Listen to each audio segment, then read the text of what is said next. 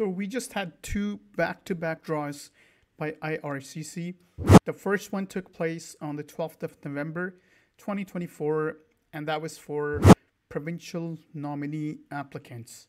All of those applicants who received a nomination from a certain province, they were invited to submit their PR application to IRCC. So a total number of 733 invitations were sent out, and the lowest cutoff score was 812 points. It is somewhat on the higher side, but again, all of these applicants, they did receive the additional 600 points, and now they're ready to submit their PR application to IRCC. You have about 60 days to submit your application.